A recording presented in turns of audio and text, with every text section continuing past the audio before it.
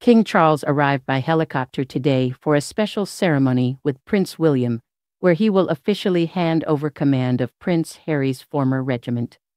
The 75-year-old monarch will bestow the prestigious position of Colonel-in-Chief of the Army Air Corps to his heir at the Army Aviation Centre in Middle Wallop, Hampshire. William will represent the Army's airborne wing, including his brother's former Unit 662 Squadron. The Duke of Sussex served in the regiment as an Apache helicopter pilot in Afghanistan, and it was widely thought he would have taken the role until he made the decision to step back from royal life in 2020. The rare joint engagement for Charles and Williams comes on the same day. The estranged Harry is jetting back from his quasi-royal tour in Nigeria with his wife Meghan Markle.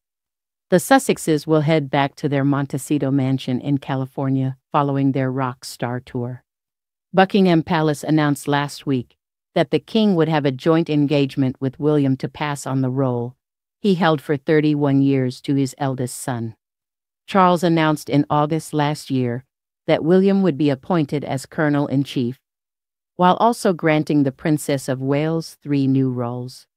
A royal spokesperson said, at the Army Aviation Centre in Middle Wallop, His Majesty the King will officially hand over the role of Colonel-in-Chief of the Army Air Corps to His Royal Highness the Prince of Wales.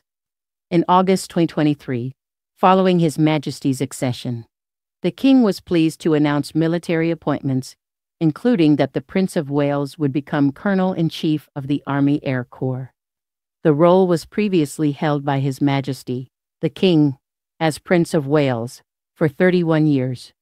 It came just 2 hours after Harry's spokesman said the King was too busy to see his youngest son during his whistle-stop trip to the UK to celebrate the 10th anniversary of the Invictus Games. The Duke of Sussex was in London for 3 days last week, but due to the King's busy schedule, was unable to meet his father. Harry's spokesperson confirmed that it was unfortunately not possible for the pair to meet due to His Majesty's full program, as he returns to public duties after undergoing treatment for cancer. Following much speculation over whether the Duke would pop in to visit his father, who he last saw in February following his shocking diagnosis, Harry's spokesperson confirmed there was no time for a reunion.